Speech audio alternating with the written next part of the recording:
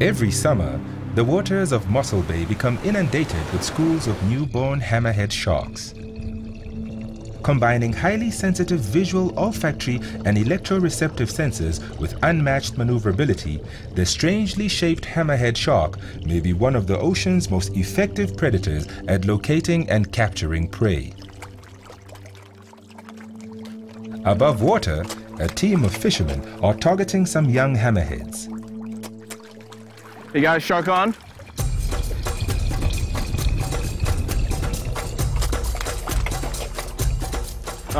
Might be a hammerhead. Certainly fights like one.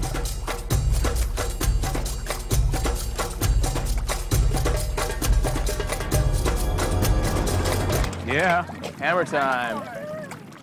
But they are not after meat or fins. They are in pursuit of the secret genetic code that makes up this unique shark's DNA. Stelenbosch University genetic student and shark nut Gibbs Kiguru is the project leader. I think what attracted me to shark science in the first place is my love for wildlife and being able to see such an amazing species like the hammerhead was a real treat for me.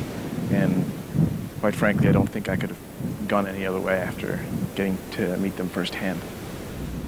Today, Gibbs is heading seawards. His mission is to catch, genetically sample, and safely release some of the newborn hammerheads in Mossel Bay.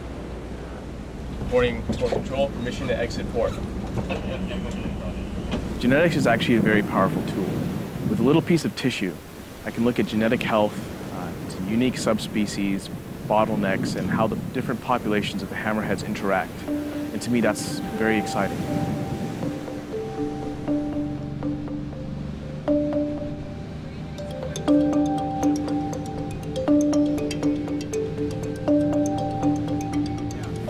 Yeah, so there's a little bit of an urgency to go and get the sharks now. These are one of our last trips.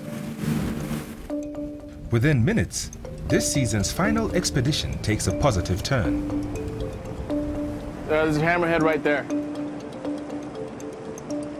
This newborn is the promise that Gibbs may be able to add a few additional samples to his dataset before heading back to his university laboratory.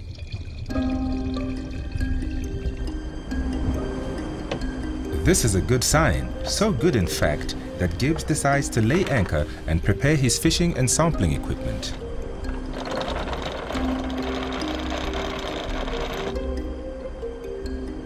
But to successfully collect his genetic samples, Gibbs must contend with the bay's ultimate predator, the white shark.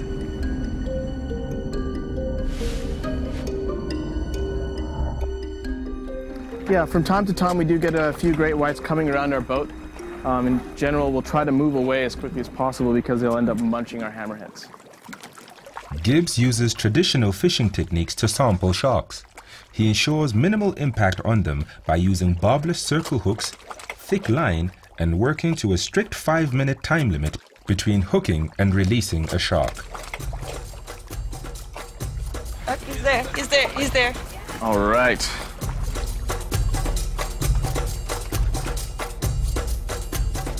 With the shark hooked, the team springs into action, and they deploy the custom-designed sling that will safely transfer the shark from the ocean to the operational platform.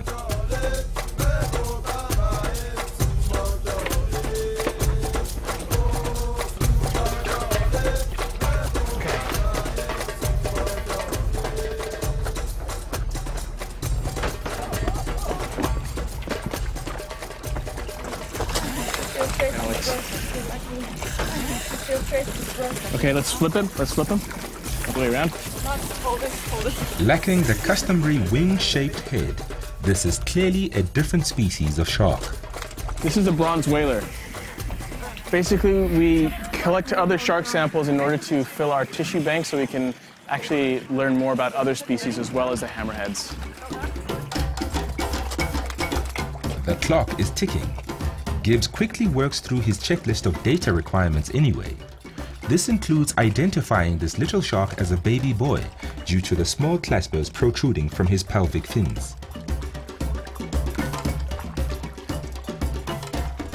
Then it's time for the shark's release back into the wide open ocean.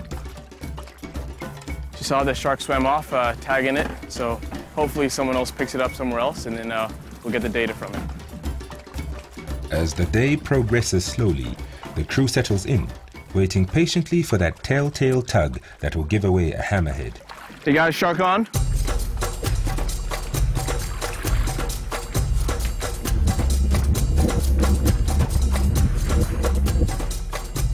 All right, it is a hammerhead. Come this side, Carrie. Just gonna let him go a little bit.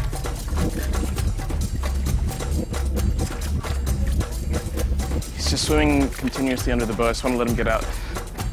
Here.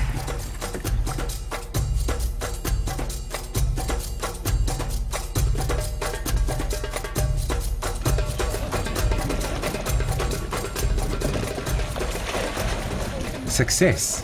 Finally, a newborn hammerhead is secured in the sling. A life-sustaining water hose is quickly inserted into the shark's mouth, allowing it to breathe whilst out of water.